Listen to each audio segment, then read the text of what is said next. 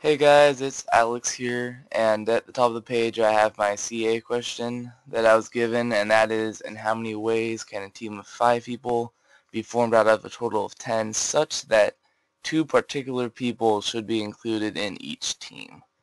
So, I went ahead and underlined the information that we are given in the problem, and that is that we are choosing from a total of 10 people, and we are making teams of 5, and the only condition is that 2 particular people must be in each group.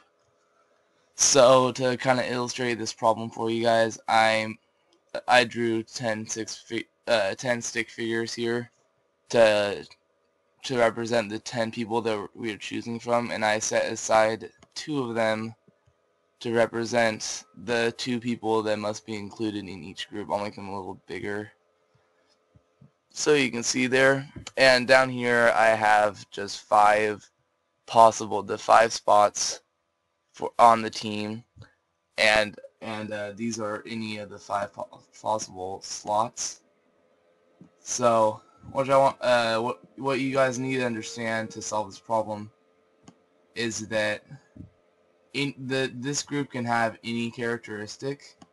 That people can be chosen in any order and in any way, as long as these 2 people are in the group. Then it follows the conditions that are given in the problem.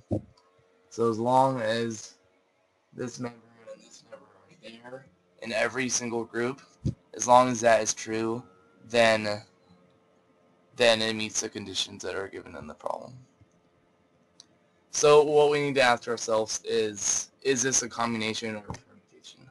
So as I mentioned before, the order does not matter in which they are chosen.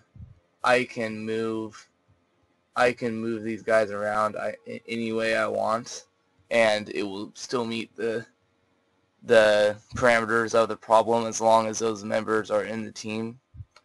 So we know it's a combination. And what you guys want to do is, and see, right, you all know this equation. We all want to do 10C5, right? Because we are given in the problem that we are choosing from a total of 10 people, and we are choosing 5 people at a time. But that is not in this case how you solve the problem. The way you would solve this is you would remove these 2 given people from your total and from the amount of people that you're choosing. So in other words, instead of 10C5, we would do 8C3, and that we know is equal to 8 times 7 times 6 over 3 factorial, which is equal to 56. So there are 56 ways to choose a team of 5 members from this total of 10.